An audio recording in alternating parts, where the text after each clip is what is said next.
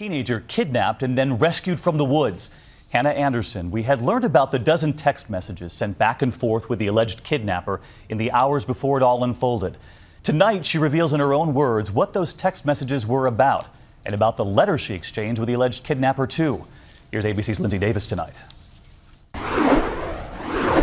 She was kidnapped, her mother and brother tortured and killed.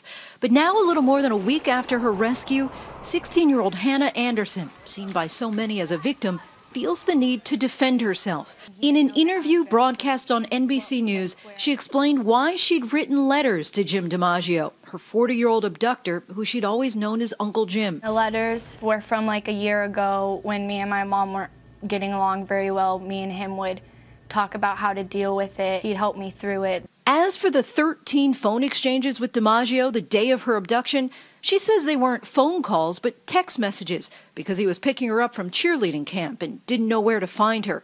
As the community comes together to raise money for the funeral of her mother and 8-year-old brother, Hannah expresses gratitude for the Amber Alert that she says saved her. I didn't really know what it was, but I know it helped people find me. With everyone's support, it can help a lot.